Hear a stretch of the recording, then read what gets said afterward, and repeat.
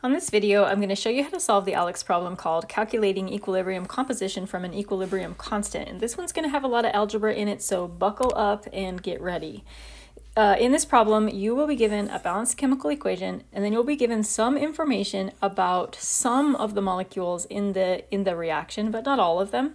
You'll be given the equilibrium constant, and you'll be asked to calculate the equilibrium concentration, might be a pressure, of one of the substances in the system. So to solve this problem, we're just going to jump right in. You absolutely cannot do this problem without an ice table. There's no shortcuts here. So we're going to have to start by setting up an ice table. And to do that, I'm just copying the chemical reaction, and then I'm creating the ice table rows. In the first row, the I row, that stands for initial, and this is going to be the initial molarity of the substances in the system. That information is going to be coming from the information given to us in the problem. Be a little bit careful because these numbers need to be in units of molarity, and it's giving us the moles and the liters, so we're going to have to do that molarity calculation ourselves. For H2, the molarity is going to be 0.8 moles. So this, I'm going to do the math down here. This molarity is going to be the number of moles, 0.8, divided by the volume in liters, which is 0.5. So that is 1.6 molar. That's our H2. And then we also have some HI. That molarity is going to be 1.3 moles divided by 0.5 liters. And that is 1.3 divided by 0.5 is 2.6. I don't know why I put the M here in this data table. We don't need it. We have no initial I2 at all.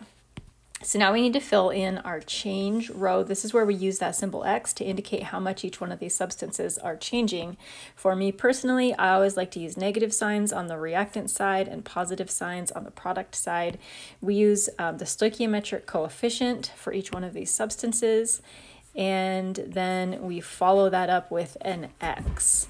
So our change in this reaction is minus X, and plus X. And then down here in our equilibrium spot, we just do the math right up above it. So 1.6 minus 1X. So at equilibrium, we're going to have 1.6 minus X of our H2. We're going to have negative X of our I2, and we're going to have 2.6 plus 2X of the HI. Now, of course, negative X doesn't make sense. We can't have a negative concentration of anything, but it's okay to have this term here in the ice table. When we do the math on this, our value of X is going to come out to be a negative number. So like maybe we'll find that X is -5, and then when we plug it in here, it'll be negative X, which will be -5, and it's all going to work out good, whatever it might be. All right, so our goal is to calculate the equilibrium molarity of I2. So that means that we need to know what this number is right here. We have to solve for X. In order to solve for X, we need to set up an equilibrium expression. That's going to be our products, HI, over our reactants, H2 and I2, each one raised to their stoichiometric coefficient. So our equilibrium expression looks like this. We're going to plug in everything that we know in this equilibrium expression. We know the value of the equilibrium constant, and we know terms for all of the substances in the equilibrium expression. So that means we're going to say the equilibrium constant is 6.16. Again, I'm getting that from the problem.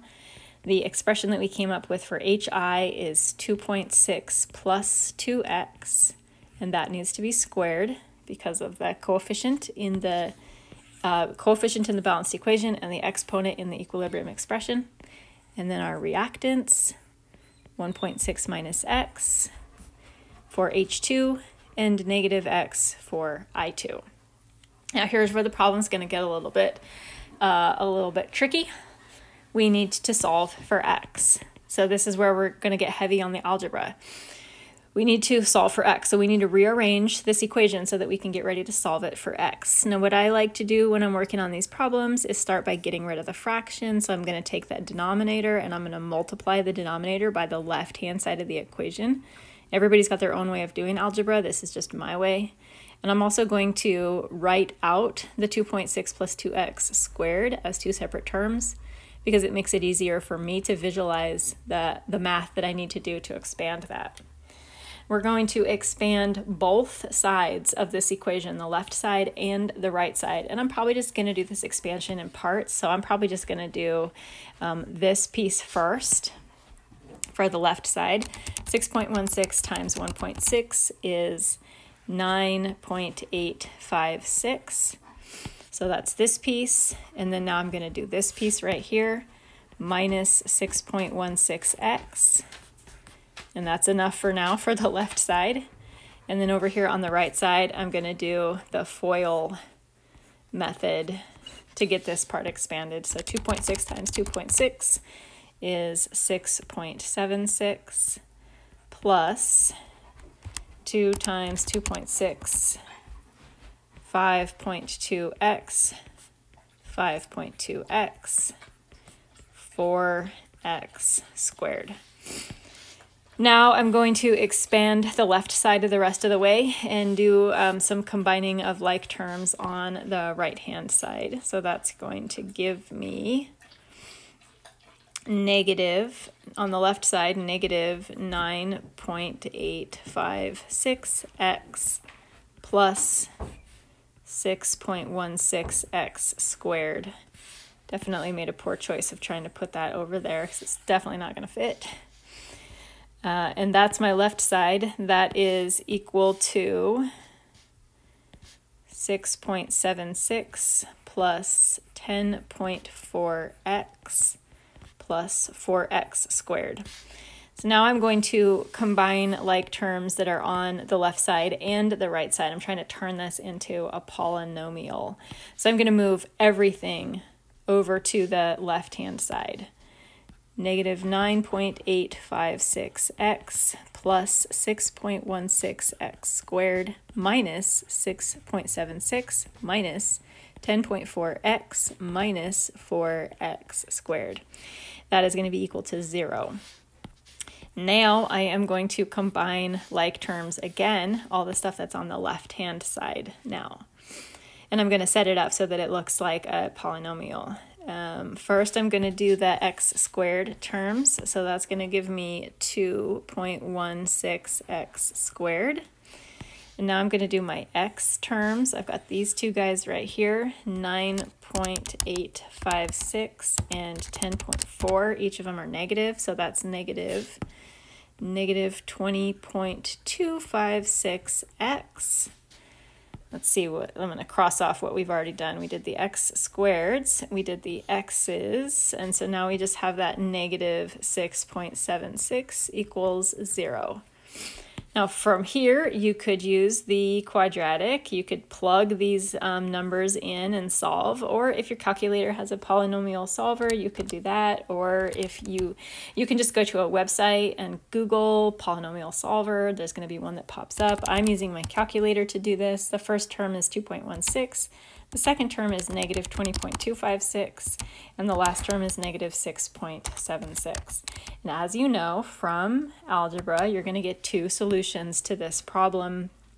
You're going to get whatever this number is right here. That's how many solutions you're going to get. So you're going to get at least two.